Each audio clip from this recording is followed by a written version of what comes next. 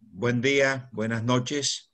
Es un placer inaugurar este panel sobre el costo y la efectividad de la planificación familiar postparto en la región de las Américas en la pandemia del COVID-19 a partir de las perspectivas mundiales. Para la FIGO, a la cual represento, es un honor compartir este panel junto con la Sociedad de América Latina, que es la FLASOG, al mismo tiempo con el CLAP, institución y centro en la cual muchos de nosotros, los ginecobstetras de América Latina, hemos pasado por sus aulas y su centro de entrenamiento. Felicidades por los 50 años. Como FIGO, nuestra institución, podemos claramente, con la investigación realizada por el doctor Arul Kumaran y todo su equipo, somos la institución que mayor experiencia tiene con el dispositivo intrauterino postparto. Por supuesto que existen otros métodos de largo alcance que van a ser tocados en esta conferencia y eso va a tener un impacto importante en términos de salud pública. Esperamos que este webinar aclare la duda de todos los participantes, que sea todo un éxito en beneficio y el bienestar de las mujeres de nuestra América Morena. Muchísimas gracias.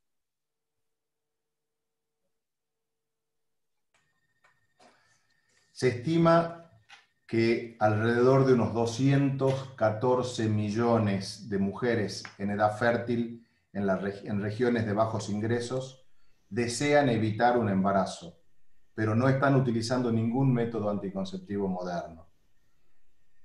El acceso y el asesoramiento integral sobre la planificación familiar y la selección de los métodos permite que las mujeres retrasen o espacien sus embarazos y por lo tanto puedan planificar su familia. Este seminario va a tratar sobre una estrategia especial que es la colocación del dispositivo intrauterino posparto. Es como lo decía el doctor Fussner en nombre de la FIGO, es para la Organización Panamericana de la Salud y la Organización Mundial de la Salud un gran honor y una gran alegría poder compartir este momento con todos ustedes.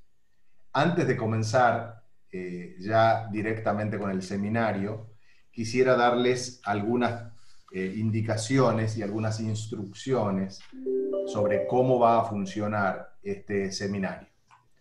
Este seminario está siendo grabado y va a ser compartido a través del canal de YouTube de la Organización Mundial de la Salud y del canal también de FIGO. En la parte de abajo de su pantalla, in the down part of the screen, you can see the interpretation button. Van a poder ver el botón de interpretación. Este seminario está siendo traducido al inglés y va a ser expresado en inglés y español. Por lo tanto, si el speaker habla en inglés, ustedes van a poder escucharlo en español utilizando el botón de interpretación que está abajo hacia la derecha en su pantalla. Pueden seleccionar el inglés o pueden dejar en el idioma original. Pueden escuchar el idioma original, inglés o español. Esto va a ayudar mucho a hacer el seguimiento, igual que para las preguntas. Ahí están mostrando cómo podemos utilizar en inglés o español todos los elementos de este webinar. Tenemos ya cerca de 100 personas conectadas, estamos por comenzar y hay más de 400 personas inscritas. Yes, there is an English option. You can go down in your screen at the right side. You will see the interpretation button. You can select the language that you want to participate. Could be English, could be Spanish, or just not clicking any one of them, you will have the original language that people will be speaking. Some of the panelists will be speaking Spanish, and some will be speaking English. I will speak Spanish, and people will need to click in the bottom of the English translation if they want to listen that in English. Say that la agenda que tenemos programada para hoy es una agenda muy ambiciosa, muy participativa y de verdad un honor tener a los que, como dijo el doctor Fuchner, los que más han desarrollado y los que más saben de esto esta mañana con nosotros. Vamos a tener un momento de apertura institucional. Ya nos dio la bienvenida el doctor Fuchner en nombre de la Federación Internacional de Ginecología y Obstetricia. Luego el doctor Edgar Iván Ortiz nos dará la bienvenida en nombre de la FLASOG, la Federación Latinoamericana de Sociedades de Ginecología y Obstetricia, como expresidente. Luego la doctora Susan Cerrulla, como directora del Centro Latinoamericano de Perinatología, nos dará sus palabras de bienvenida y de inmediato empezaremos a compartir la información. Primero analizando por qué en este momento es importante para la región el utilizar la estrategia de anticoncepción posparto inmediato utilizando DIU. ¿Por qué? Luego se va a compartir la perspectiva de la costo-efectividad desde una perspectiva global. Esto va a ser presentado por el profesor Aru Kulmaran, que fue el director de esta investigación. Finalmente van a haber dos presentaciones ya yendo al núcleo duro de la investigación, que es el análisis de la costo-efectividad en Tanzania y Bangladesh, y finalmente la costo-efectividad de los implantes también provistos en el momento del posparto inmediato. Christian Wall de la Universidad de Emory va a compartir con nosotros la investigación. Al final vamos a disponer de casi 20 minutos para preguntas y respuestas. Durante las presentaciones no se van a permitir preguntas, pero sí están abiertos los canales de interacción. Si ustedes ven abajo, en la parte inferior de su pantalla, van a ver preguntas y respuestas, question and answers, y chat. En question and answers, ustedes pueden inmediatamente, cuando surja la pregunta, escribirla en el chat. Una vez que está puesta ahí, vamos a ocuparnos de al final, en estos 20 minutos, de responder a todas las preguntas que logremos avanzar.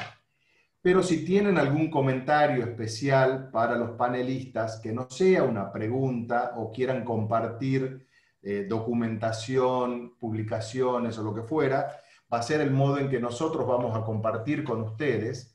IBP, que es The International Best Practices Network, coordinado por Nandita Tate y por Ados May, que son nuestros anfitriones en la mañana de hoy, nos van a ayudar en compartir los documentos con ustedes a través de esta vía del chat.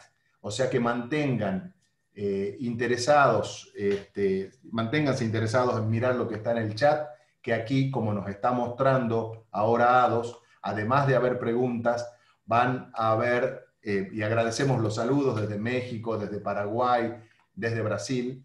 También vamos a poder compartir con ustedes documentos, información y sobre todo publicaciones, como esta publicación específica que se hizo en la FIGO, en español y en inglés, que tienen los resultados más importantes de la investigación del elemento de costo-efectividad.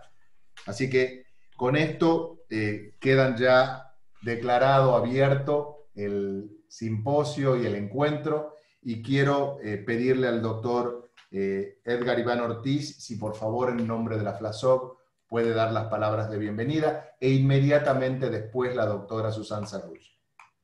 Gracias, doctor Rodolfo. Muy buenos días para todos. En primer lugar, agradecer a la Organización Mundial de la Salud, a la Organización Panamericana de la Salud y a mi querido CLAP por permitirnos participar en este importante evento, dando un mensaje en la ceremonia de apertura. En ese orden de ideas, como Federación Latinoamericana de Sociedades de Ginecología y Obstetricia, FLASOG, queremos hacer un llamado a los gobiernos de la región de las Américas para que garanticen la proveeduría y disponibilidad de los insumos necesarios para la planificación familiar post-evento obstétrico y la eliminación de barreras que imposibilitan el acceso a ellos por parte de las mujeres, situación que ha empeorado por efecto de la pandemia por COVID-19.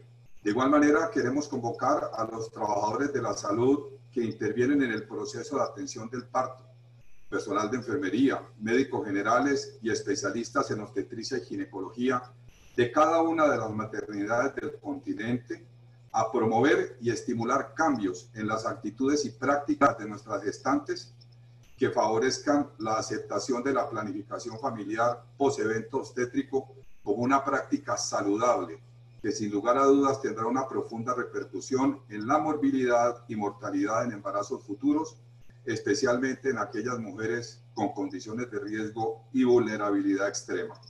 Como FLASOG, estamos comprometidos con difundir estas iniciativas y generar en lo posible un cambio en la actitud de los profesionales que aún cuestionan la costo-efectividad de los diferentes métodos disponibles, en búsqueda que no egrese una mujer post-evento obstétrico de una maternidad latinoamericana sin consejería en planificación familiar e idealmente sin la aplicación de un método eficaz que minimice los riesgos futuros asociados a los embarazos no deseados, no planeados o en condiciones adversas para su normal desarrollo, situación que compromete su salud y la de generaciones futuras.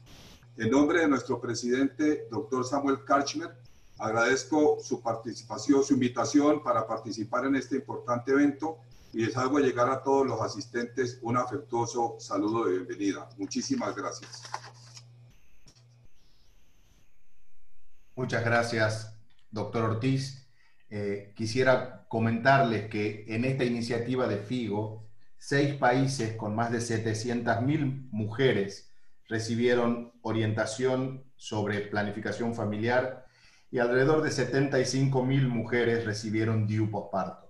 Lo que vamos a compartir hoy no solo es un planteo teórico, sino es la profunda implementación de un proyecto de investigación que se convirtió en un programa de salud. Doctora Susan Cerrulla, por favor, adelante. Buenos días a todas, a todos. Entiendo que ahora va a entrar el video. ¿Sí, Ados? Eso es. Imagino que todas las madres y los niños van a tener una posibilidad mucho mayor de ejercer los derechos que están. Imagino que todas las madres y los niños van a tener una posibilidad mucho mayor de ejercer los derechos que tanto proponemos y deseamos. Que los embarazos sean deseados y planificados en virtud de lo que venimos trabajando, que va a haber una importante reducción en la mortalidad de causa prevenible. En ese sentido, en ese vínculo y diálogo entre la evidencia científica y la generación de políticas, creo que el CLAP es donde ha tenido y va a seguir teniendo una incidencia muy importante. O grande desafio seria ter para 2030 alcançar não somente no promédio do país, mas também ao interior de cada país, em cada província, em cada estado, para cada grupo populacional, ter a mortalidade materna por debaixo de 35. Isso eu creio que seria um logro muito importante para a saúde e a qualidade de vida da região.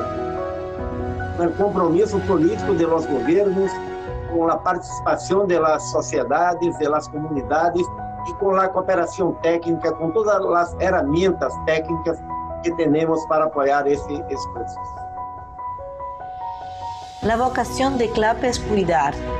Lo que nosotros hicimos durante 50 años, y queremos hacer mucho más, es cuidar a las mujeres y a los recién nacidos. ¿Y cómo se cuida bien? El cuidado va desde la promoción hasta la vigilancia y a la atención de la salud.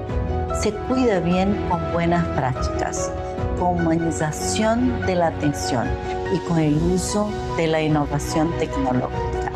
Es a eso que nos dedicamos hoy y los días futuros lo pedirán, que seamos cada vez más innovativos, pero que siempre pongamos en primer lugar la atención humana a cada una de nuestras mujeres y recién nacidos. Com pedrinhas de brilhante para o meu. Buenos días a todas, a todos. Muchas gracias por la presencia de todos ustedes. Es un honor celebrar los 50 años de CLAP con tantos invitados tan importantes. Me permiten empezar a decir que CLAP cumple 50 años y que en estas 5 décadas estamos siempre trabajando para mejor formación de los profesionales de salud, usando la investigación y la implementación de las mejores prácticas. Nosotros estamos en un momento muy especial donde pensamos el futuro bajo una situación muy nueva para todos nosotros, del punto de vista de salud, social y personal. Y es muy importante en este momento que nosotros seamos capaces de ser innovativos, de no dejar nadie atrás y cuidar de la atención a las mujeres y recién nacidos. Nosotros hoy vamos a hacer exactamente eso. Vamos a celebrar la vida de CLAP, los 50 años, hablando de una intervención que en muchos aspectos de recursos humanos, de recursos de salud, de recursos financieros, es una intervención muy costo efectiva y trabaja en un tema que es una de las actividades más importantes en la disminución de la mortalidad materna, en la planificación familiar. Dar a la mujer el derecho, la elección de cuándo embarazarse. I'm sorry to interrupt. We have an issue with interpretation. Es un tema de derechos. We have an issue with the interpretation. Un cuidado cada vez mejor a las mujeres. Susan, perdón. I'm sorry, we have an issue with the interpretation. If you speak in Spanish, you must be connected to the Spanish audio channel. Otherwise, in English, the sound of what you say and the interpretation is the same level, and it's not possible to understand. Thank you. Ahora lo escuchan. ¿Lo escuchan o no? Yeah, it's good now. Thank you. ¿Sigo Perfecto. o empiezo? Bueno, entonces yo les hablé de la alegría de estar con ustedes, de la importancia de este webinar, de esta celebración con amigos. Entonces, desde CLAP, Rodolfo va a presentar lo que es una de las intervenciones más costo efectivas y que venimos trabajando en muchos países en su implementación. No puedo terminar sin agradecer a Rodolfo y Ana que desde CLAP trabajaron en esta reunión y también a nuestros socios. Tenemos el honor de tener hoy Carlos, Ados, Nanjita, Iván, Anita, Christian y el profesor Almur Karanan. Son, yo diría que si nosotros, una de las beneficios de la pandemia es que nosotros logramos reunir un panel único para esta celebración. Así que les agradezco muchísimo que estén. Espero que aprovechen la reunión, aprendan más y puedan conseguir que en cada país, aún con la situación de pandemia que será larga, nosotros garanticemos todos los derechos de las mujeres en salud sexual y reproductiva. Muchas gracias.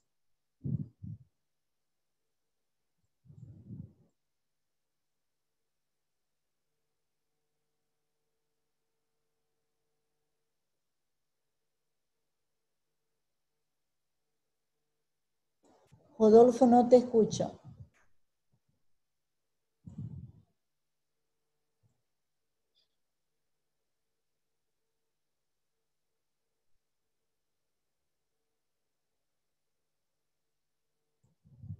Rodolfo, tenés el micrófono cerrado. I have to use the Spanish or just no interpretation?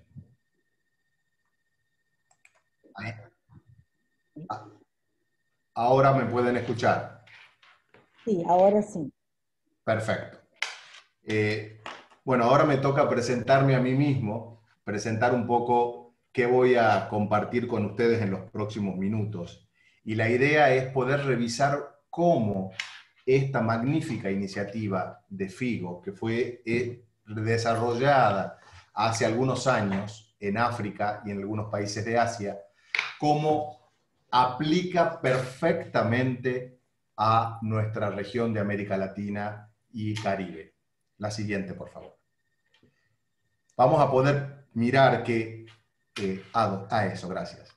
América Latina y el Caribe tienen la tasa mayor de embarazos no buscados o no deseados de todas las regiones. Y pueden ver en verde está América Latina, y en casi todas las regiones la tasa de embarazos no planificados fue descendiendo. América Latina tiene mucha dificultad en ese descenso. Por lo tanto, estamos hablando de que hay una proporción muy grande de embarazos que no fueron buscados.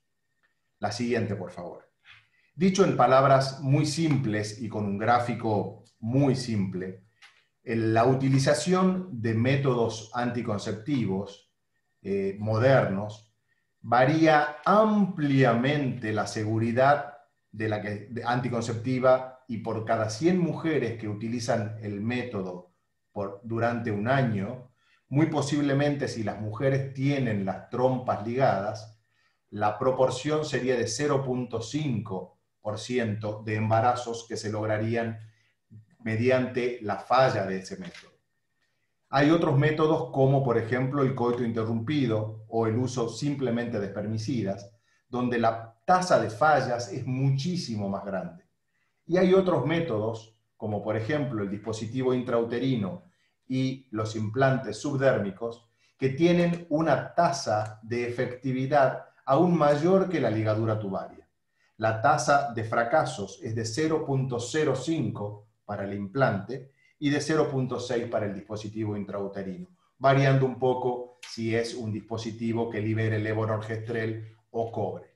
De todas maneras, ¿qué queremos reflexionar con esto? Que cuando hablamos de métodos modernos hablamos de un amplio rango de efectividad clínica del método, una efectividad teórica y una efectividad práctica.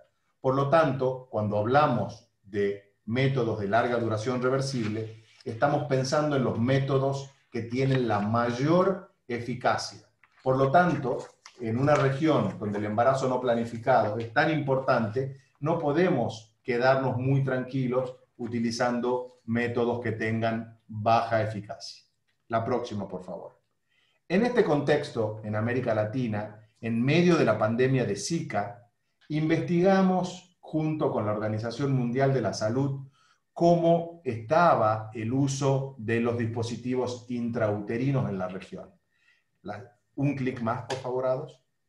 Y ahí podemos ver que la conclusión de esta investigación, donde pudimos ver si había políticas escritas sobre el uso del dispositivo intrauterino, si había acciones concretas de implementación en planes nacionales, vimos que el dispositivo intrauterino estaba muy poco usado en la región de América Latina y el Caribe. O sea que esto, aún en medio de la pandemia, de la epidemia de Zika, el uso del dispositivo intrauterino era muy bajo. La siguiente, por favor.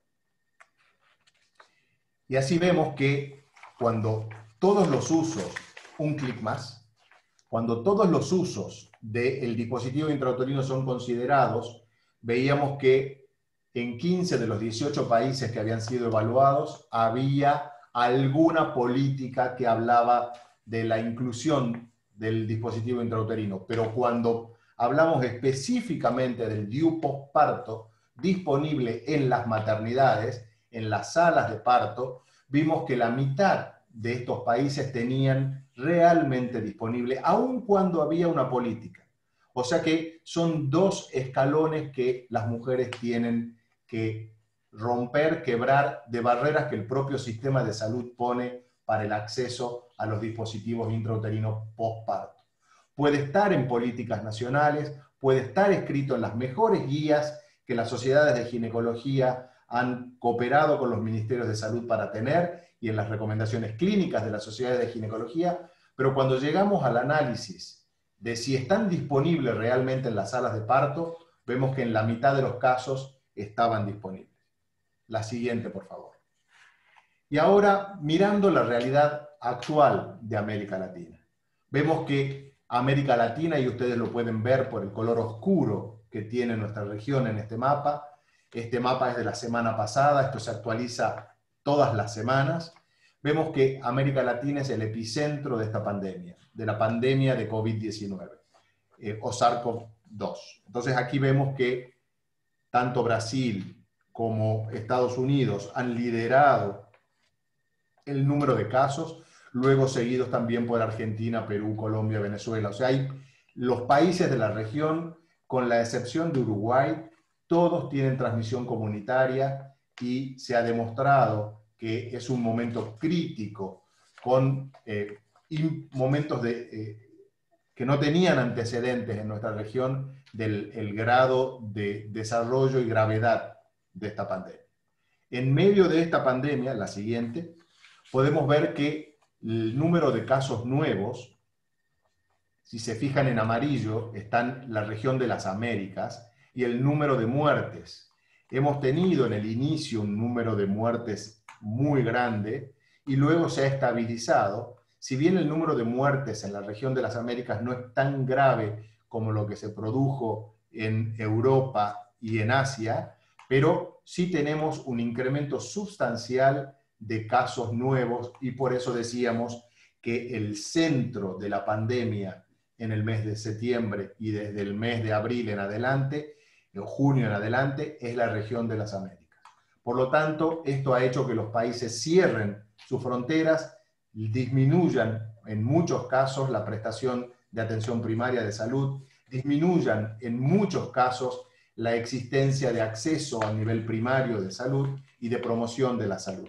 Además, los proveedores de salud, los profesionales de la salud en la primera línea, son los primeros que han enfermado y han quedado diezmadas las fuerzas de trabajo, especialmente en la primera línea.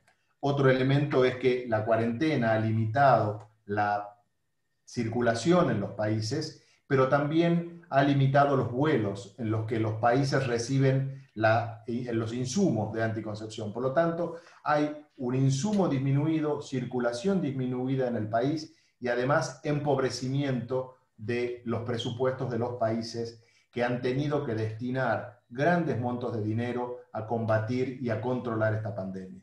Por lo tanto, la planificación familiar tiene que ser de alguna manera priorizada. ¿Por qué? Porque sufre rápidamente la población el impacto de la ausencia de la planificación familiar. Podemos ver en la siguiente cómo el Instituto Guttmacher ha podido calcular que una de las grandes amenazas es justamente el impacto de la pandemia de COVID sobre la vida de las mujeres. Y así, calculando solamente un 10% de disminución en un escenario muy conservador, se ve que el 10% de la reducción de anticoncepción reversible nos llevaría a 15 millones adicionales de embarazos no planificados, si consideramos la base de los 132 países de medianos y bajos ingresos que se tomaron como plataforma, los cuales muchos están en nuestra región. Así habría también 48 millones adicionales de mujeres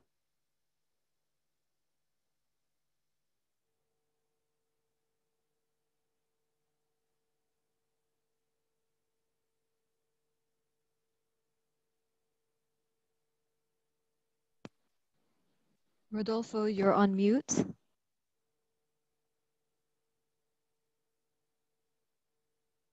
I'm sorry.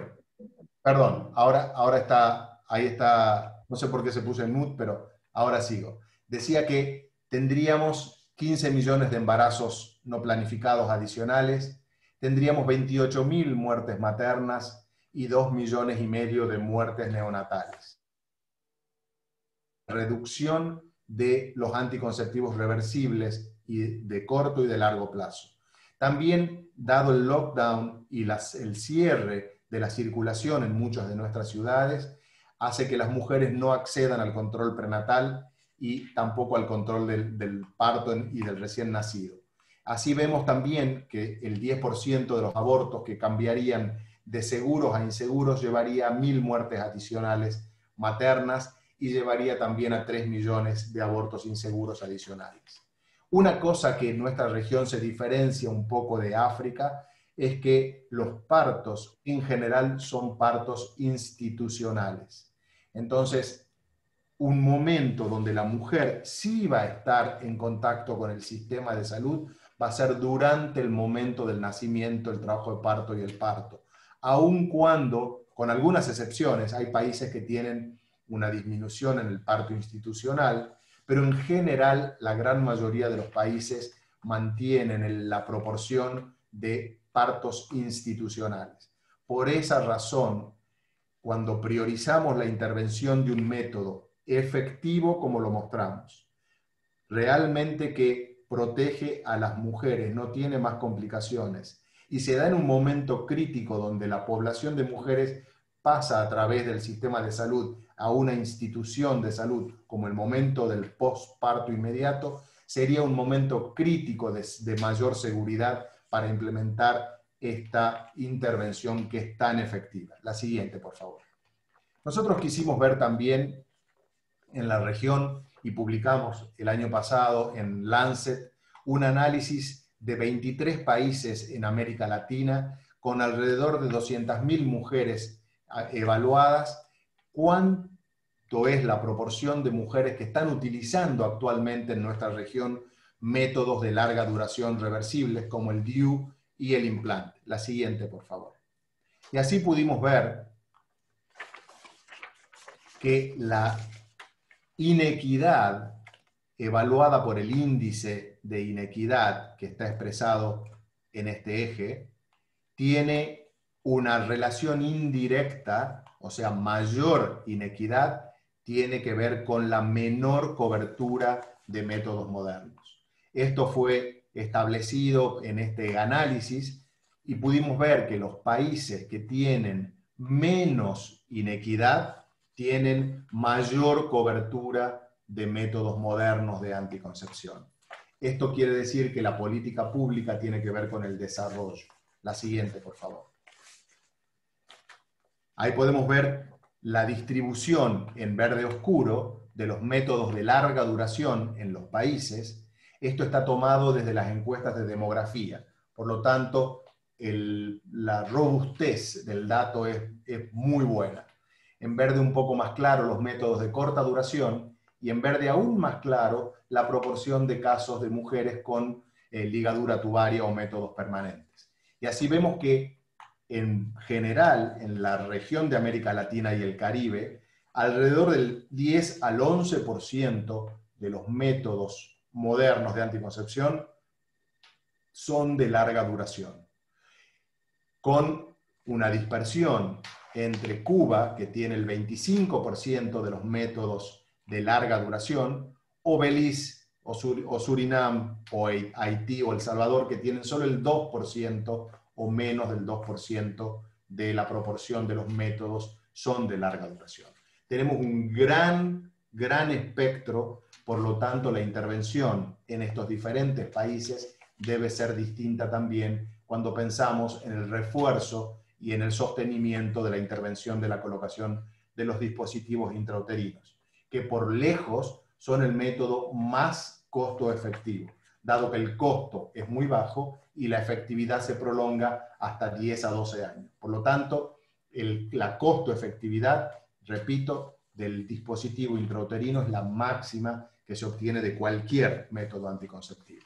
Aquí podemos ver la diferencia de acceso a los métodos entre los países. La siguiente, por favor, y los invito a mirar dentro de cada uno de los países la diferencia que existe entre los quintiles más pobres y los más ricos. Los más pobres son los más oscuros y más naranjas son los más ricos. Podemos ver así que, por ejemplo, hay países que tienen como Bolivia una gran dispersión y una separación entre los pobres y los ricos. Las mujeres pobres de Bolivia tienen tanto acceso como el grupo de mujeres de Panamá.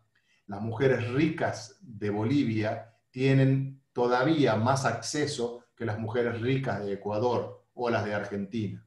Y así las podemos ver en México, en Trinidad y Tobago, que serían los dos que tienen mayor cobertura con menos dispersión, y los países que tienen menos dispersión pero con cobertura pobre para todos, como por ejemplo Surinam o Panamá.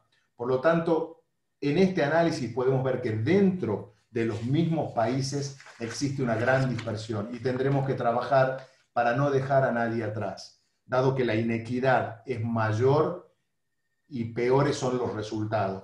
Mostramos cuál podría ser el efecto de la disminución dada la pandemia, del impacto que tendría la reducción de la anticoncepción. Y podemos analizar en cada uno de estos países, en estas poblaciones que son más pobres, que pertenecen al quintil de menores ingresos, que también son más vulnerables para todo el efecto de los determinantes sociales de la salud y así también de la pandemia. La siguiente, por favor. Con esto quiero dejar abierto el panel para poder compartir con ustedes la próxima. La próxima, por favor. Vamos a presentar todos los contenidos que van a estar en estas presentaciones que siguen. Están contenidos en este volumen especial del Journal de FIGO, que está en inglés originalmente y luego fue traducido al español y está íntegramente traducido al español, y Ados va a compartir en el chat el documento para todos ustedes y lo pueden bajar del sitio web de FIGO. Esto y mucha más información, hoy solo vamos a cubrir la costo-efectividad, pero toda la información sobre cómo fue implementado este mega proyecto, hermoso proyecto que realmente ha venido a traer información que era muy necesaria en el mundo y especialmente útil para nuestra región de América Latina, coordinada por el profesor Aru Kulmaran, que nos va ahora a dar una conferencia sobre la perspectiva de la costo-efectividad de la anticoncepción. Profesor, lo escuchamos.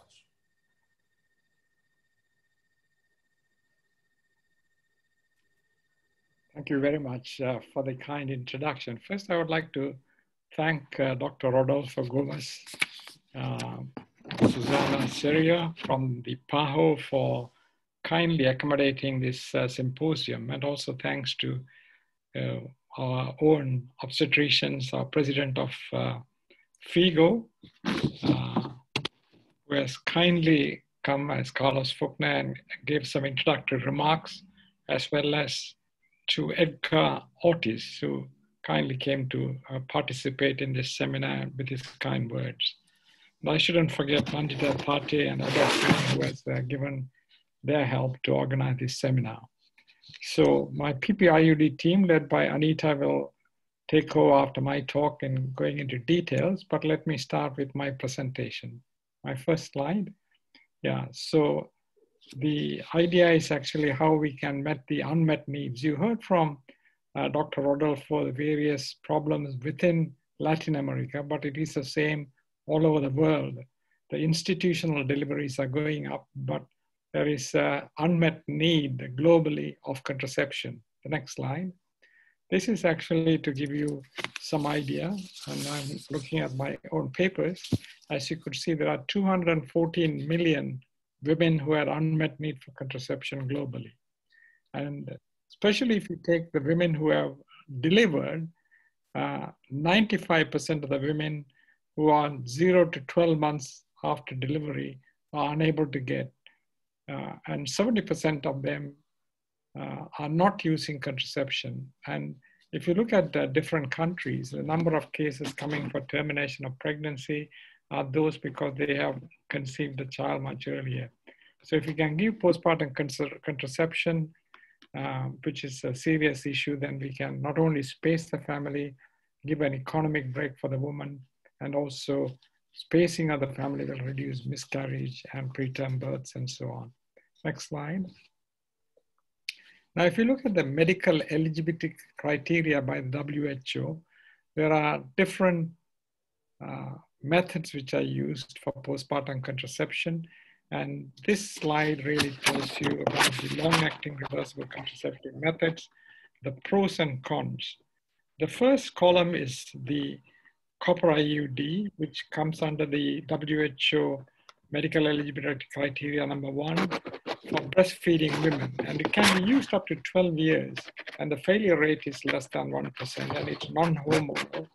And the only problem is it needs an internal examination to fit and needs a provider or a doctor or a midwife or a nurse to remove it. But they can return to fecundity to have a child as soon as it is removed.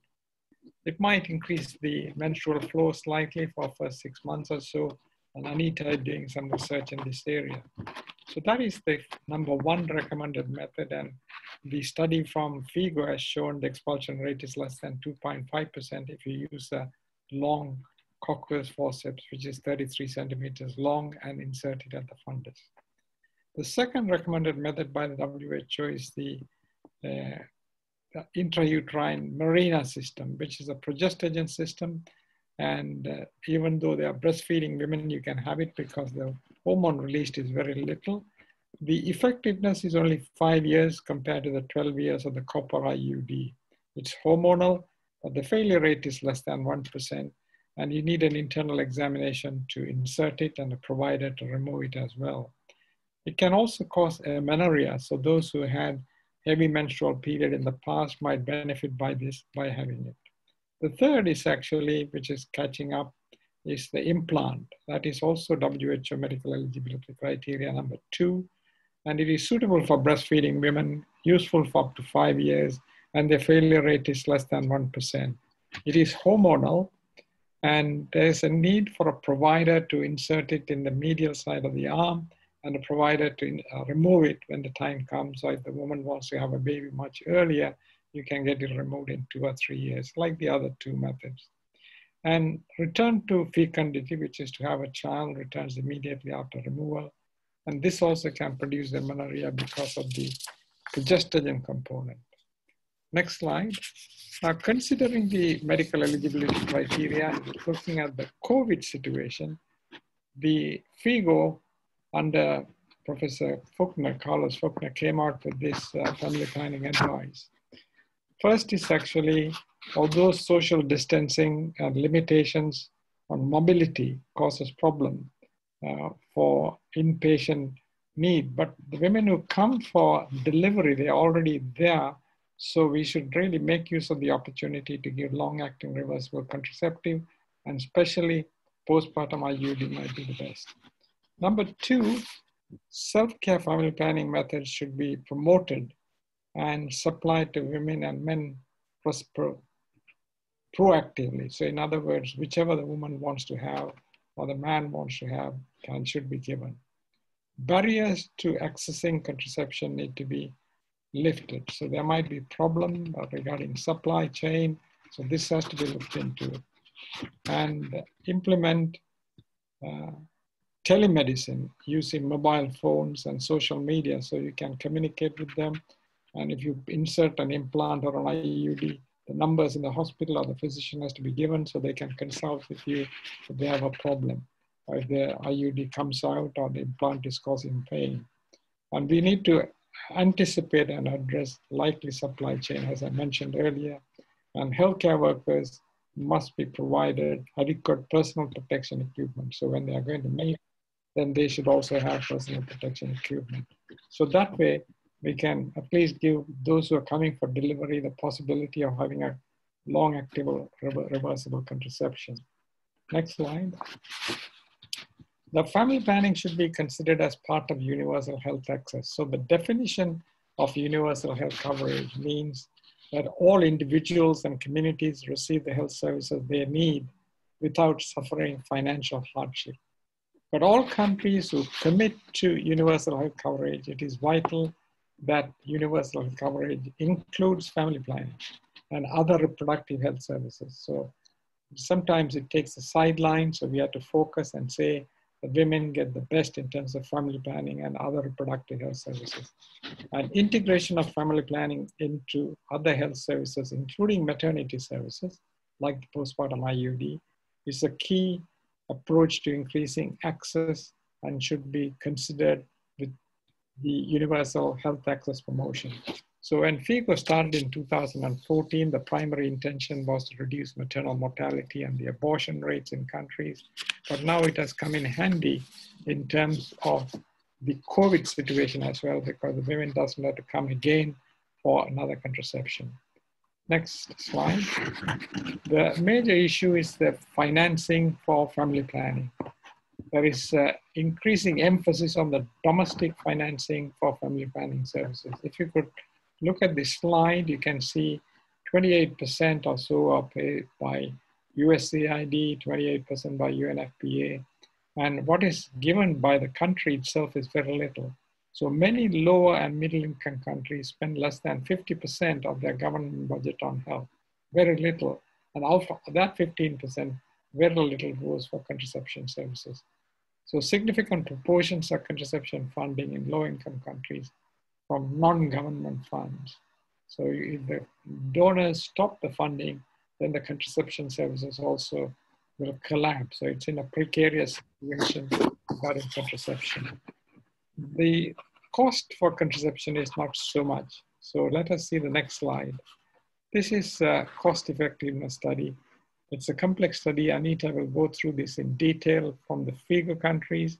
But if you look at the cross-like structure on your left side of the screen, and in the middle is the copper IUD, and it is comparing the methods of implant, the intrauterine system, the DMPA, and combined oral contraceptive pill. So this is the one from the UK. As you could see, a rectangular bar at the top is oral contraceptives, combined oral contraceptives, which is very costly, and the failure rates are a little bit higher compared to if you're using copper IUD or DMPA. The figure on your right side of the screen is a study from Trussell from the United States. And if you really calculate it longitudinally over the years and find out about the cost effectiveness, then the lowest one is the copper IUD. Copper IUD costs a few US cents. So you can use it for 12 years. Some might use it for 3 years or 4 years. But it is the most effective, similar to the progestogen intrauterine systems or implants, but it is very cost effective. So FIGO embarked on this because of the cost effectiveness the governments can afford, because as I showed you, it is dependent on donor money. So if the governments can pay, then we said we will do this particular project. So the next slide will show you our plan, what we did in 2013. We did a phase 1 trial because there was a rumor saying that if you put a copper IUD soon after delivery with an open cervix, the copper IUD will fall out. So we wanted to really do the pilot study and make sure that we use a curved cochlear forceps, which is 33 centimeters long, and put it at the fundus of the uterus. We did the training on models called MAMA-U, and we showed the expulsion rate was only less than 2.5% if we trained them properly. So we expanded the project in 2015, which is called phase 2 project, to India, Nepal, Bangladesh, Tanzania, Kenya. And we got nurses to insert, midwives to insert, junior doctors to insert after training, including the counseling. And 2018 to 2020 is sustainability, so that we don't do anything, but whether it'll be absorbed into the ordinary system, and it is the current phase at the moment. So the aim was to institutionalize antenatal counseling for postpartum family planning and to offer postpartum IUD. And many countries have offered the Marina system as well as the implant. And we did this study in 48 reference hospitals in these countries. Next slide. So our theory of change was, number one, to organize the leadership and governance. to capacity build the National ONG Society through FIGO to advocate for the provision of postpartum family planning, and had a national global advocacy by working with the ministries of health. And we have embedded postpartum family planning in national guidelines and policy in these 6 countries. Workforce is quite important, and training of service providers in the postpartum counseling and insertion was done. And pre-service curriculum, we have introduced postpartum family planning and IUD. So many medical schools in these countries will teach the MMIU model so the students can even insert an IUD. And we are promoting task sharing because the medical doctor workforce is not enough. So the midwives and nurses who did the training, they managed to put the IUD, and it was equally successful.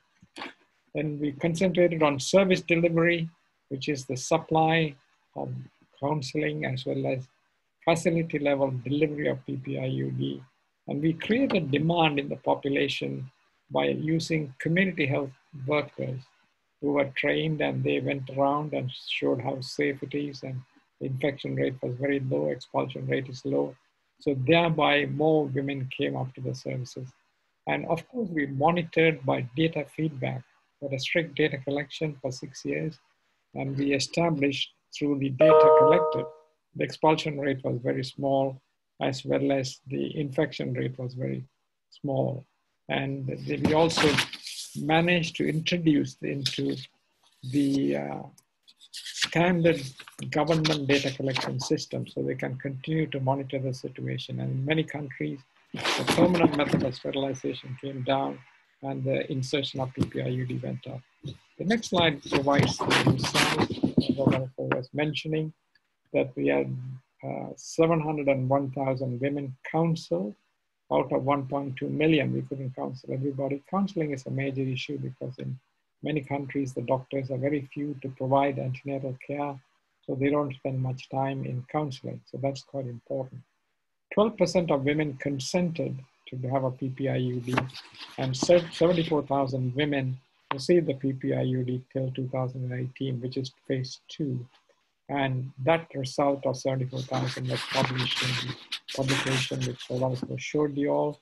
And that shows the expulsion and infection rate to be extremely small, and for us to promote this. So my concluding slide is, next slide, is postpartum family planning is a vital tool in addressing unmet need for contraception, which will help improve health, social and economic outcomes of women and their wider families and societies, because 3 years they can be economically viable if they stay, and they will have healthy children. PPIUD is not only safe and effective, but also convenient for postpartum women requiring a lot, because the cervix is open, the uterus is much thicker, and there's no way of perforating in inserting. And you can insert it at the time of cesarean section as well. So recent history has demonstrated how fragile the provision of family planning methods in low and middle income countries with the COVID outbreak. So they will come for delivery anyhow to the hospital. So we should make use of the opportunity to provide postpartum contraception, especially by long-acting reversible contraceptives. Cost is an important consideration for countries looking to support their own provision of contraceptive methods. And developing local evidence of cost effectiveness is one of the means of informing the allocation of healthcare resources to improve outcomes. So their own country evaluation will be very useful. So I'm going to finish with that. And the next slide shows the reference of the team. Of course, the various people, I mustn't forget quite a number of them. I can mention by name, but it will take too much of time. And the final slide is the references, which you can read from the literature.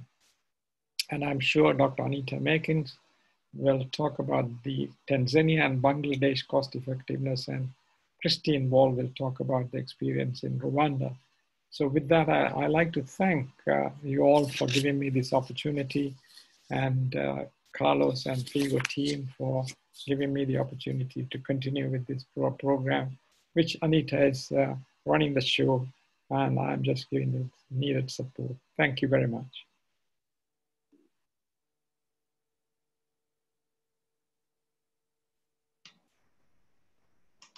Muchas gracias, profesor Alukulmaran. Vamos a escuchar ahora a la coordinadora de este proyecto, la directora de este proyecto, que es la doctora Anita Mackins. Anita, por favor. Great. Can you hear me? Yeah, fantastic. Obrigada, Rodolfo, pela introdução. Sorry, peço desculpas para os meus compatriotas brasileiros, eu não vou poder fazer em português, vou fazer em inglês, porque a gente não tinha tradução, mas... so anyway, thank you very much. I don't want to confuse the translators. I'll be doing the presentation in English. So thank you for the invitation. Congratulations to CLAP. For your 50 years. Thank you, Suzanne. Thank you, Rodolfo. It's a great opportunity for us to be able to share this important work that we've done.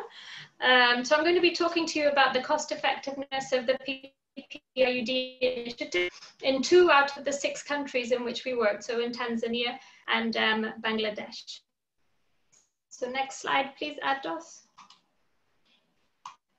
So just again, thank you very much for the FIGO London team who are also online. Thank you for the teams in country, the Bangladeshi team, the Tanzanian team, also the Ministry of Health in those 2 countries who were incredibly supportive during it all. Thank you, Professor Arul, again. You conceived it and you directed it and you've given us support all the way through, which has been fantastic. And last but not least, thank you to the anonymous donors who gave us the grant to go ahead with all of this work. Sorry, so next slide, please, Ados. So just a breakdown of the talk.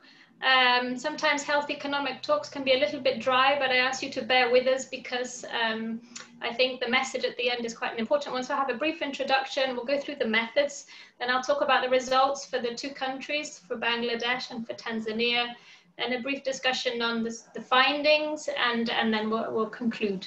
So next slide again. And so in terms of what we did, so the idea was to do the economic evaluation looking at our phase 2 data. So the phase 2, as Professor Arul has already outlined, was when we did the majority of our data collection, and so it was more robust in terms of the analysis. And the idea of this economic analysis was that it would help inform policy for the future, not only nationally for the 2 countries, but I think also at a global level, because there is actually very little about cost effectiveness of family planning methods in low and middle income countries.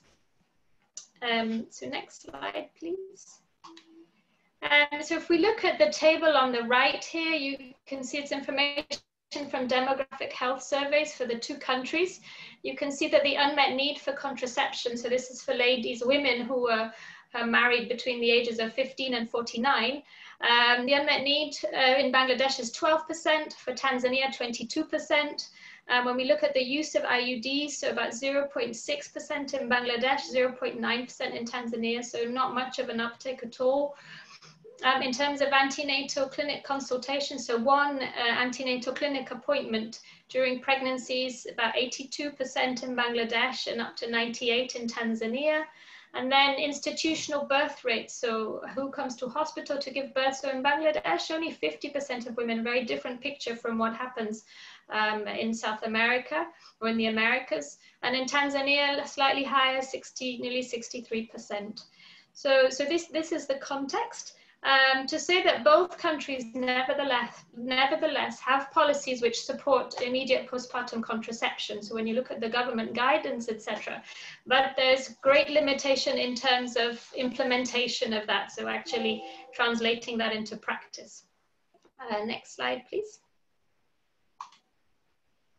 So in terms of what was done briefly about with regards to the initiative, we had central project teams, a team in Tanzania. We worked predominantly with AGOTA, the Association of Gynecologists and Obstetricians of Tanzania, and we also worked with TAMA, the Tanzanian Midwifery Association. And then in Bangladesh, we worked with OGSB, that's the Gynecology and Obstetrics Association of Bangladesh.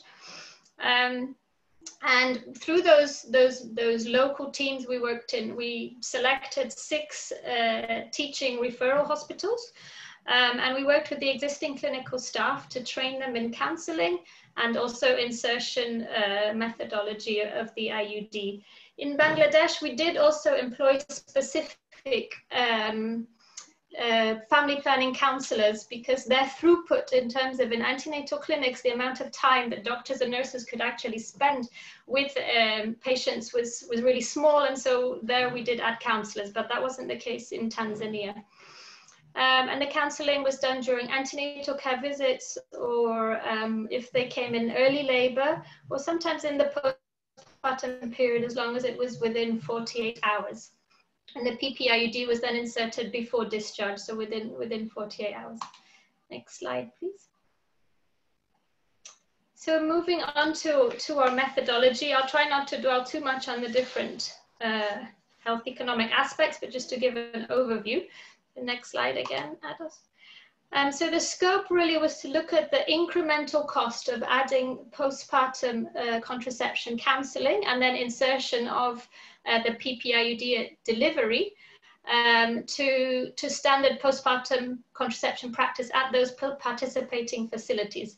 But what we actually saw was that the standard of practice in the facilities was that there wasn't really any method of immediate contraception being provided. So really the PPIUD counseling in the first place of all methods, and then PPIUD insertion on top of that was the only work that was being done in terms of postpartum family planning. Generally speaking, women were advised to come back at 6 weeks, and that's actually how most maternity settings around the world would run. So it's a little bit of a new concept still. To mention, however, that tubal ligation was offered, particularly in Bangladesh, to women who were having a cesarean section, but not to those who were having normal delivery. In Tanzania, it was actually quite rare in the facilities we were working. So next slide, please. So in terms of the costing, the approach we used, so we were very much looking at it from a government perspective. So we wanted to know how much it would have cost for the government and how much it would cost to the government to expand, rather than you know, an international intervention or something coming from outside. And so we looked at the cost.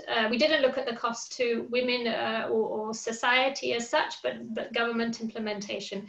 We used very much a bottom-up micro-costing method. So that means that we collected primary data on the actual costs and using existing data where it was possible. And there was some additional data which needed to be collected. For example, how long it took to do counseling, how long it took to actually do insertions, and also the value of provider time spent. We excluded some costs because we didn't feel they were reflective of the cost to implement. We excluded the costs which were sort of FIGO wise, and you know, from an international venue kind of trying to run it, and the fact that it was donor funded. And we also excluded any costs that were related to research, because that also wouldn't be necessary if it was going to be implemented nationally on a wider scale. And the costs are presented in US dollars for 2018. And we did include a 10% overhead cost, and this is consistent with standard costing practice and overhead rates used in both of the two countries. So that's why that was done. Next slide, please. So the costs that were included. So we included costs of training of providers in terms of not only the contraceptive counseling, but also insertion. And you can see the photograph on the right is an example of a training that's going on in Bangladesh, where we use the Mama U model to teach healthcare providers how to insert the IUD after a normal delivery. We included staff salaries, honorarium payments to the different heads of departments in the different hospitals, the costs of reusable clinical equipment, like for example, the Kelly's forceps, which is the longer forceps that we use to insert the PPIUD. And then we use something called the lifetime direct PPIUD service cost, which means that it's the cost of the IUD in the long run. So not only insertion, but also a follow-up visit and eventual removal. And we excluded actually the cost of complications. this again is quite a standard way of doing it, but also when we did look at the cost of complications, so firstly the incidence of complications was very low, and then the cost was so little that it didn't actually make any significant difference to the results. So those were excluded. And then we did add in the cost of supporting activities. So for example, behavioral change materials, like we had pamphlets and leaflets published, or videos. Also, we would play videos in the antenatal clinic so that women could familiarize themselves with the information before they actually had their appointment in the counseling. We also included any expenses on advocacy, project management, and monitoring. Next slide, please. So in terms of the outcomes, we were looking at what's called an incremental cost effectiveness ratio. So it's the ICERs. And it sounds complicated, but actually it's a very simple idea. It's looking at the cost of the PPIUD initiative minus the cost of standard practice, which in this case was none because there wasn't any other PPFP being offered. Then we put that over the outcomes of the initiative minus the outcomes of standard practice. And these ICERs are then reported as cost per PPIUD inserted, cost per couple year of protection. And we used the CYPs from the USAID have estimated. So for the copper coil, that's 4.6 years. And the cost per estimated DALY, so disability adjusted life year averted. And so these are just standard. I don't think we need to worry too much about the ins and outs of those. It's more just to look at the comparison and just to understand roughly what outcomes are. So if we move on to the next slide, this is quite an easy way to visualize the results that you get when you look at the implementation costs. So the idea is a cost effectiveness plane. So if we move from left to right along the line of effectiveness, we're basically going from a method that's not very effective, so less effective than the one you're testing. And as you move along to the right, you get to the methods which are most effective. And then if we move from the bottom of the graph upwards, then this is the line pertaining to cost. So at the bottom of that line, you would be a method which is cost saving comparatively. And then as you move up, you come to cost neutral in the middle. And if you're right at the top, then you're an expensive method. And that would be where you would be trying to work out where your method would fit once you get your results. So you're hoping really for a method which sits either in the top right, which is a method which is a little bit more expensive than what you already have, but is more effective. And so then your question is, can we actually afford to give a more effective method? Or even better is one in the bottom right quadrant, which is a method which is not only cheaper, but also more effective. And if your method is in the bottom right corner, then it would be crazy not to take it on because you're basically saving money in the long run and you have a more effective method. So I'll refer back to this cost effectiveness plane when we look at the results. Next slide, please. So in terms of the key outcomes, we used something called the Impact 2 tool, which was developed by Mary Stopes International, and it basically allows you to estimate the wider health and societal impacts of delivering the family planning method, which in this case is the PPIUD. So it looks at the estimates for DALYs averted, so disability adjusted life years averted. So that's based on pregnancies and pregnancy related deaths or illnesses that would have been averted. And then secondly, it estimates the longer term health savings to the government. For example, if people use more IUDs, then you avert costs associated with pregnancy related services like antenatal care, deliveries, post-abortion care, etc., and complications. Next slide, please. So in terms of the analysis, we developed two models.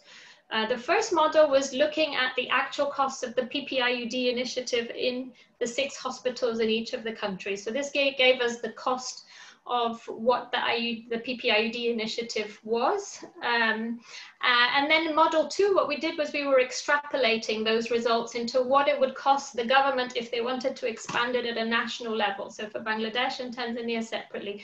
So for Bangladesh, we're looking at scaling up to all of the medical college hospitals at a national level. So those were 36 extra hospitals. And in Tanzania, it was scaling up to all the regional referral hospitals nationally. So that's to 28 referral hospitals. We didn't add in the costs of, for example, peripheral health centers, although we did do a sub-analysis of that in the sensitivity analysis, but we focused on this model of rolling it out to the regional hospitals because that was the most similar to what we had done actually in the initiative itself. So it made it most accurate. So next slide, please, Ados. Yeah, so we can move on to the results of the Bangladesh study. So next slide again, please. So in terms of Bangladesh, so this table here, there's lots of numbers on it. I'll just explain briefly the ones that matter the most. So the first column is model 1. So that's the initiative as we did it in the 6 hospitals. So you can see the number of facilities, 6. And then if you move down that column, you get to estimated total cost. So you can see there that it cost the PPIUD initiative about $500,000 to implement in those six facilities.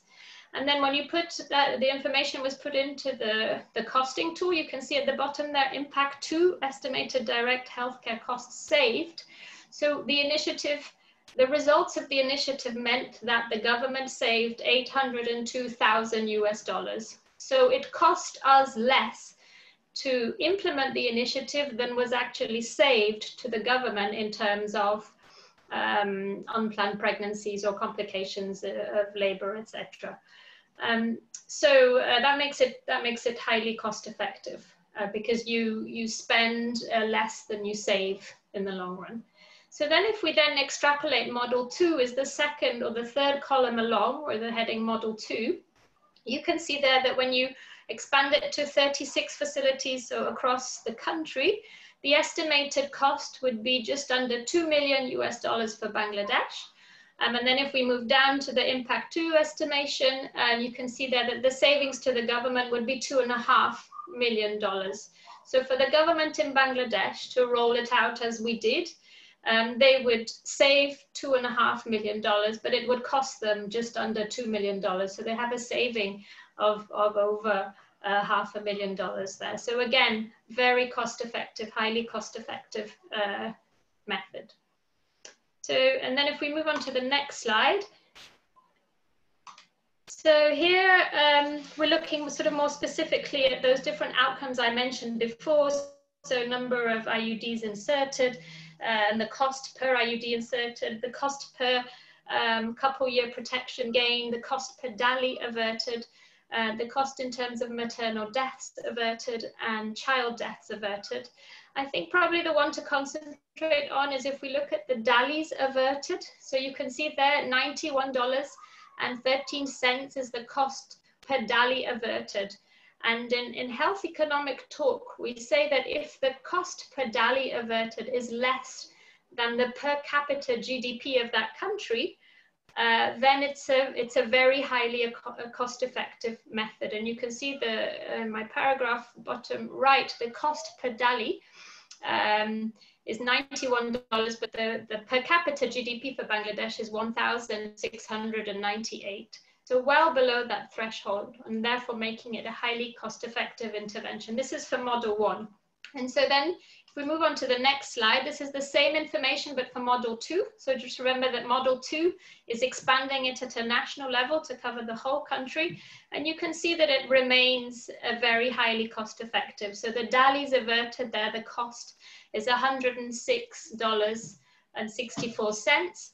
And again, comparing it to a GDP of 1,698, you can see that it's a highly cost-effective method. So if we were looking back at that plane, it shows that the PPIUD intervention would fit in the bottom right. So not only are you cost saving, but you're also more effective in the method that you're using.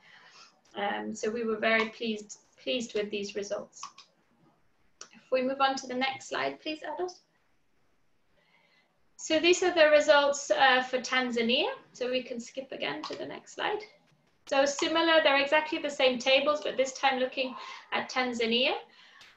So here, the second column along is model 1. So this is the PPIUD initiative as it stood in the 6 facilities that we worked in. You can see the estimated cost of the initiative for us then was just under $2 million for Tanzania, so 1.8 or nearly 1.9. And then if you look further down at the bottom row for the impact 2 estimated direct healthcare costs saved, we saved the government $1.3 million. So you save slightly less than you spent, but still very close, the 2 numbers. So still considered cost effective. And then if we look at model 2, which is when you're extrapolating nationally for Tanzania, so you're moving now to the 28 facilities within the country, the estimated cost is nearly $7 million US, so $6.9 million US. And if we move down to the bottom right for the impact 2 estimated healthcare costs saved, you're saving nearly $8 million, so $7.9 million. So you can see that for Tanzania, once you extrapolate to covering the country because of savings secondary to expansion, you then become highly cost effective. So you save more money than you actually spend to roll it out.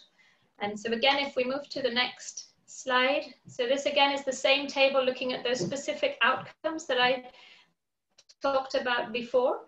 So PPIUD inserted, cost per CYP gained, cost per DALI averted. So if we stop at that one, cost per DALI averted in Tanzania was $67.67. And if you look at my paragraph on the right, the GDP per capita for Tanzania is 1,051. So well below their GDP per capita, and therefore a highly cost-effective method. And this is model 1. So this is just for the 6 facilities that we worked in. If we move on to the next slide, Adas. Okay. So this is model 2. So again, if we look at DALIs averted, we move across 3 columns to the cost per outcome achieved. You can see they're $43.31.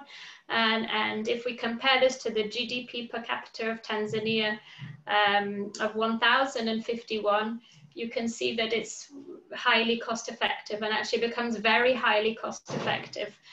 So thinking back at cost effectivity plane that I showed, the different quadrants, this again would sit in the bottom right quadrant, in that it is cheaper and more effective than other methods of contraception, than not implementing it, sorry, rather than other methods of contraception. So thank you, Adosia. So moving on to the discussion and the conclusion, you can skip again.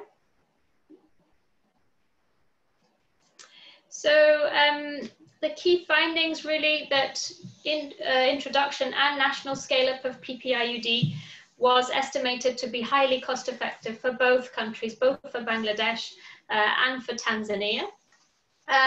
We weren't able to directly compare PPIUD to other methods, but generally in the literature, because we know, for example, that implants have a much higher commodity cost.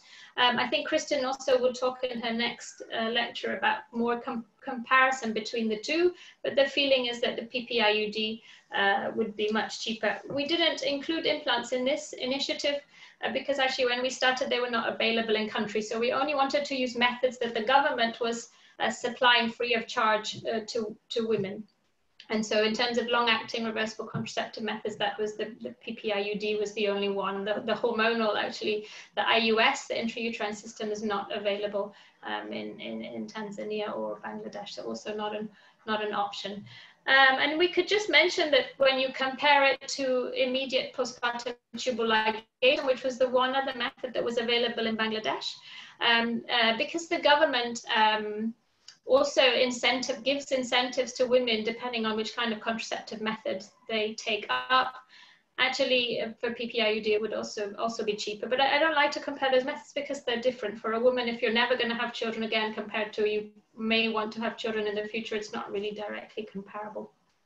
And also, of course, we must remember that choice is paramount, because actually, if a woman takes a method on that she doesn't really want, then she's not going to keep it in. So it needs to be something that suits each lady.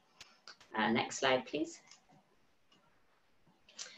So just to conclude, so obviously we've got a very compelling case for governments and international donors in Bangladesh and Tanzania to invest in the provision of quality contraceptive counseling, because I think that's key actually for women to then agree to the IUD, and that there should be routine inclusion of PPIUD within whatever range of contraceptive methods each country has available to them, and that these investments, when we look at our model 2, that if they're expanded, would be cost saving to the government and improve the outcomes for women and children and families. And I think probably also important to mention that it will help just with the development of the country. If this is truly expanded, it means that women are better able to look after the children that they do have, because they probably will have fewer of them, but more importantly, they will be planned, but they will also have time to do whatever else they had planned to do with their lives and contribute to society, other than sort of having no sort of contraceptive choices or reproductive choices in terms of their life. Thank you.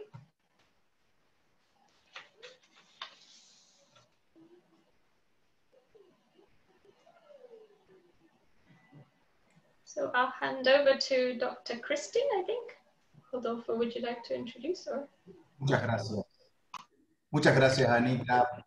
Muchas gracias por tu presentación magnífica. Le queríamos pedir a Kristin si podría ajustarse lo máximo que pueda al horario, así tenemos espacio para las preguntas. Muchas gracias de la Universidad de Emory. Escuchamos con mucha atención a la doctora Kristin Wall. Thank you so much, and wonderful presentation, Anita, and hello, thank you again for that very kind introduction and this wonderful opportunity to present today in what is a really important webinar series, and special thanks to Dr. Rodolfo and Suzanne and to FIGO and the organizers. Again, my name is Kristin Wall, and I'll be presenting the cost effectiveness findings from our postpartum family planning service implementation that took place in Kigali, which is the capital of Rwanda, a very small country in Africa. I will be presenting findings related to both postpartum IUD insertion and postpartum implant. Next slide, please. So by way of very brief background, as we've already discussed, the WHO recommends postpartum family planning for prevention of unintended pregnancy, birth spacing, and maternal newborn health. And in countries across Africa, and including in Rwanda, postpartum family planning services are recommended, with a strong emphasis on the postpartum LARC methods, LARC being the long-acting reversible contraceptives. In this context, that is specifically the copper intrauterine device and the hormonal implants.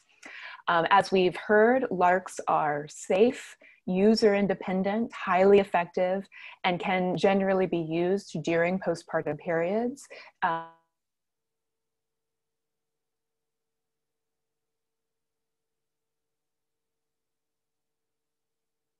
Want to delay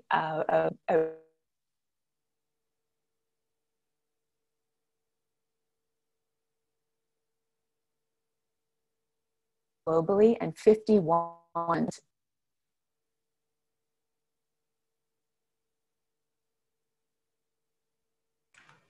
Kristin, can you hear us?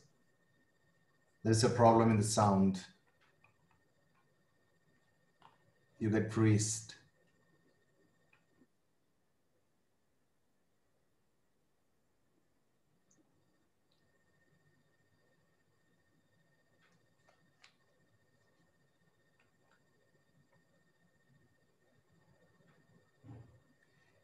Está frisada la imagen de La doctora Christine Wall seguramente ha tenido algún inconveniente en la conexión. Vamos a tratar de restablecerlo a la brevedad posible. I'm sorry to interrupt, but if I may suggest, you should share only the application, not your monitor, because we can see everything you have on your monitor.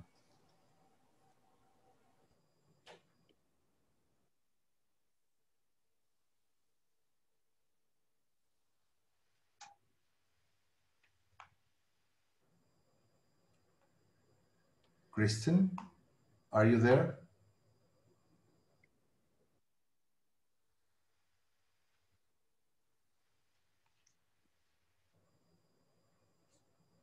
Bueno, tenemos un problemita. She is there, but she was muted.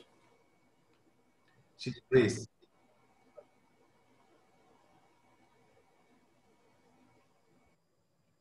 Looks like she's freezed.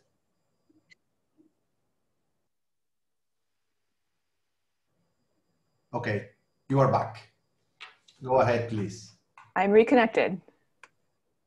Okay, apologies. You can hear me? Yes, yes, perfectly. Go ahead, please.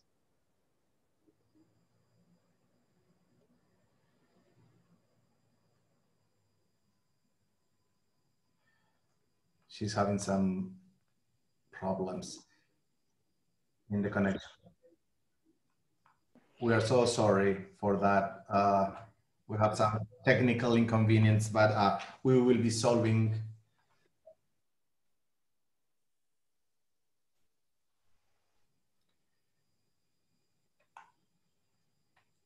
In the meantime, we have some questions from the panel, and I want to answer maybe the first.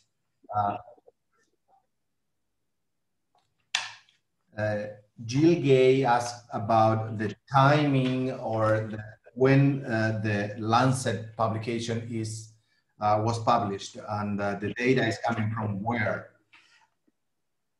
And I want to say that it was published last year, and the data is coming from 2008 to 2015 was the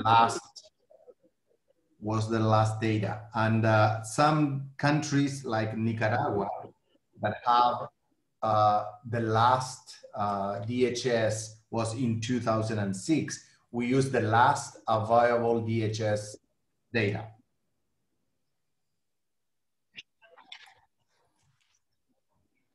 Only for Nicaragua, that was the eldest.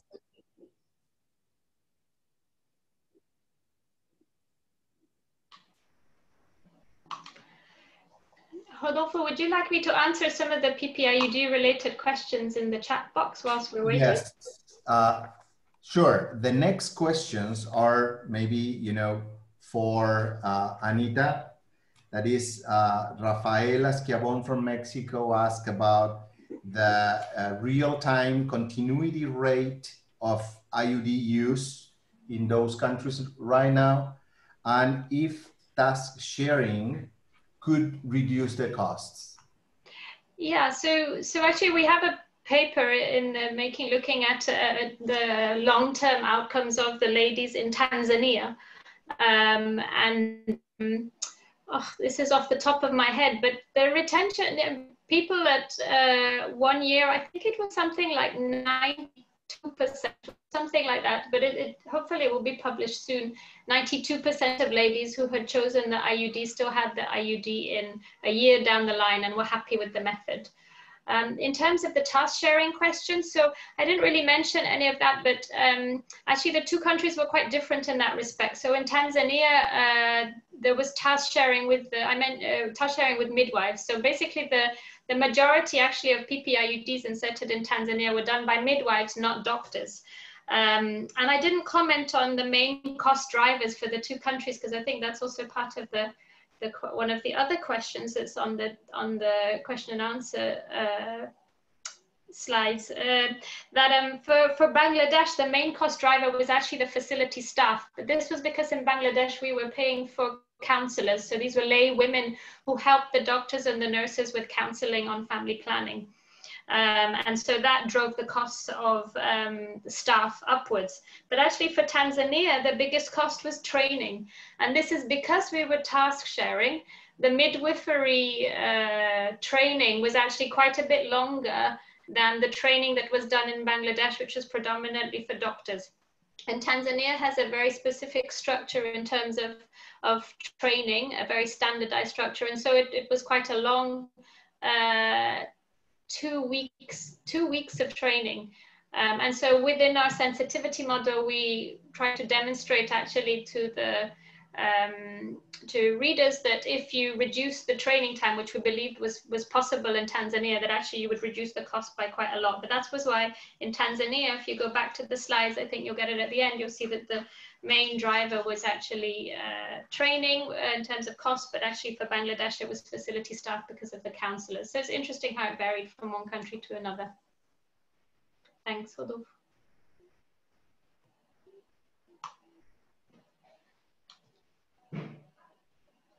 And there was a question also, I'll keep filling in the time whilst we're waiting for Kristin. There's a question from Sharad Iyengar. So for PPIUD, over and above the cost of insertion, there's a cost of adverse effects and whether we included that. So actually our complication rates were extremely low. And that's if you're interested in the detail of it, please check the supplement. So the link that's been given to the IJGO supplement, we published a paper with regards to complications across the 6 countries. So when the health economists factored that in, actually the cost was so low that it was just removed. And I think this is standard practice. I mean, I think you're right that some of the costs are sometimes borne by the women themselves, but actually our complication rates were so low that they didn't really impact significantly on the cost estimation. So there was a decision made to leave them out. That was the thinking. No, this is Kristin. I think I'm back. Can you hear me? Yes, I can hear you fine. Yes, we can hear you. Well, I'm not sure if there's time to resume or if you'd rather proceed with questions.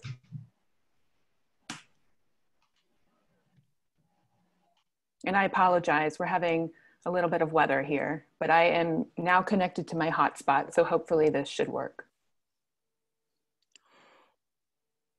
Rodolfo, are you there? Maybe, Kristin, if you can go directly to the conclusions, just to share maybe the key answers, and then we can share later on the full presentation for people, will be great. Sure, I think that's have over all the time right now, but if you can go there, please. Sure, I think that's a great idea. So if we could just move back to, I think this is a great slide. So we, similarly to what Anita presented, we rolled out a postpartum family planning service delivery program. We were focused on delivering the implant and the IUD. We calculated various costs, actually quite similarly to what Anita described, and using similar methods. And we found that the cost per IUD insertion was $25 per insertion, and the cost per implant insertion was $77, so quite a bit higher. And then the cost per couple year protection similarly was much lower for the IUD. And I just wanted to highlight that there, as Anita mentioned, there are relatively few studies of the cost effectiveness of postpartum contraception, but I wanted to just show a few studies for comparability that were not calculated in postpartum periods, to give you a sense of the range of these studies, and just to point out that in general, the IUD does seem to have a relatively low cost per couple year protection versus the other reversible methods, and also lower versus the implant, the other LARC method. So if you can go to the last slide, please. So just in terms of final considerations, I didn't have time to describe all of this, but our intervention was really focused on supply, demand, and sustainability. In terms of supply, we did show that the government staff could deliver very consistent quality postpartum family planning services, where the providers were found the service to be adaptable with their workload.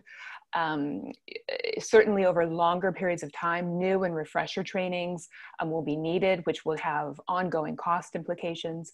In terms of demand, postpartum LARC demand and uptake increased significantly during our program, and we generated demand both in the clinic, in the community, and among men. And I do want to highlight that men were a very important part of our program, and I think that in many countries around the world, we've seen that male involvement in family planning decisions is critical.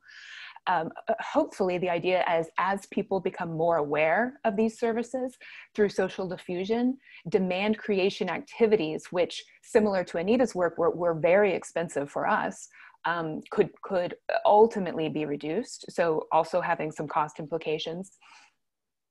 And then in terms of sustainability, we found this relatively low cost per insertion and couple year protection.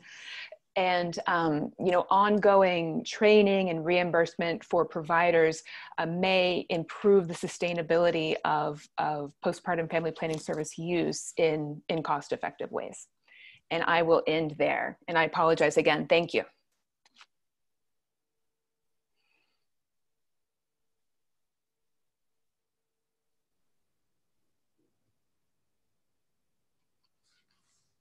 Thank you very much, Kristen. Muchas gracias, Kristen. Aquí, lamentablemente, tenemos que terminar esta sesión que ha despertado muchísimo interés.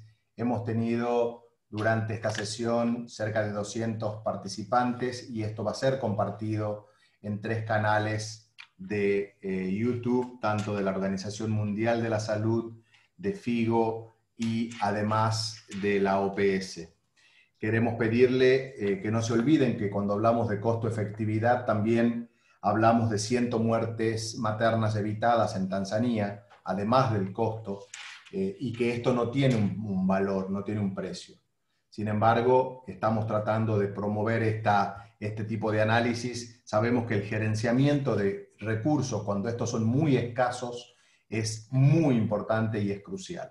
Por eso era la importancia de este seminario, y le vamos a dar la palabra al doctor, el presidente de FIGO, el doctor Carlos Fuchner, y a la doctora Susan Cerrulla para el cierre de este seminario. Y agradecemos muchísimo la participación de todos y vamos a responder por vía email a las preguntas que quedaron sin poder responderse. Agradecemos muchísimo el interés y la participación de todos. Susan, Carlos, el micrófono es de ustedes.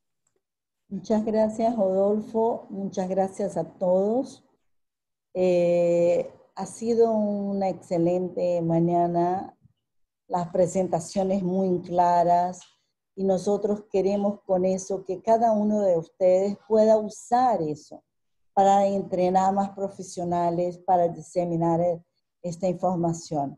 Como hablamos, es un momento más que nunca de no dejar nadie atrás. Desafortunadamente, también la pandemia ha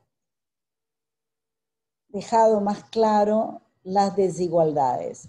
Nosotros vimos en los casos, en las muertes, que cuanto mayor la vulnerabilidad, más alta la vulnerabilidad, más casos de pandemia y casos de muerte tuvimos. Así estamos seguros que las mujeres que tienen menos acceso son las que más necesitan. Y nosotros debemos trabajar para que a cada mujer tenga la oportunidad de tener su derecho en salud sexual y reproductiva cumplido. Sí, muchas gracias a todos y seguimos a disposición desde CLAP para muchos años más. Muchas gracias. Carlos. Gracias, Susan. Gracias, Rodolfo. Gracias a todos los participantes. En el nombre de FIGO, quiero aclarar que este estudio del Post-Partum IUD fue un trabajo llevado a conciencia, 7 años de dedicación de FIGO y de su gente. Los resultados son contundentes y yo no lo consideraría, también existe la traducción en español, gracias Rodolfo por hacerme recuerdo, no lo consideraría como un gasto, sino lo consideraría como una inversión. es una inversión extremadamente barata que tiene un impacto social importante. Yo creo que tenemos la generación de evidencia que tenga un impacto en la salud sexual y reproductiva de nuestras mujeres, no solamente en nuestra América morena, sino en el mundo entero, es nuestra obligación. Todos nosotros tenemos que sentirnos orgullosos de este webinar, gracias a la inferencia y el trabajo de Anita y Rodolfo. Muchísimas gracias. Por supuesto, gracias a todos nuestros parceros, en este caso, FLASOG, OPS y el CLAP, siempre bienvenidos y siempre a sus órdenes.